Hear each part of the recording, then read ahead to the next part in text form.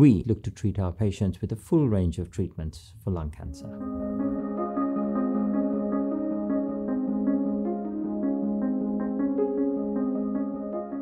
Patients who will benefit from surgery are generally referred following consultation with one of my colleagues in respiratory medicine.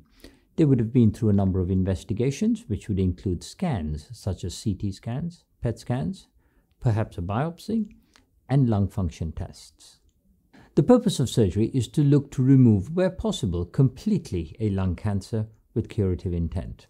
Sometimes, when this is not possible, we will work with our colleagues in clinical and medical oncology and look to provide a combined treatment. Surgery has recently undergone a number of revolutionary changes. We have newer techniques. Video-assisted thoracic surgery, or VATS, is a well-established technique for removing lung cancers through smaller incisions. Furthermore, we have access to an instrument called a robot, which is able to do the same job, but through even smaller incisions. Sometimes, however, a small incision is not appropriate, and we would use traditional surgery with a larger incision to make sure that a cancer is removed fully. This will result in the best long-term outcome for the patient. For patients with early-stage lung cancer, surgery is often the only treatment that is required. Following surgery, there will be a number of post-operative checks to make sure that you have recovered from your operation completely. Thereafter, you will be reviewed in clinic, and we will monitor you for about 5 years with a number of scans.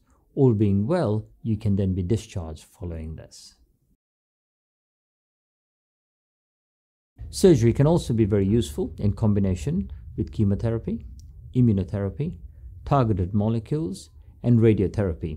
We are also investigating the use of newer cellular-based techniques.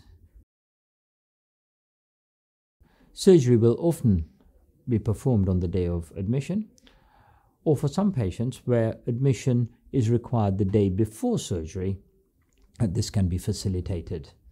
We will plan your admission to the ward through a process called pre-admission. We will look after you during your hospital stay and then following your discharge. UCLH also leads the country in clinical trials and research projects. Where patients are interested in taking part in such projects, we will be able to guide them through the process.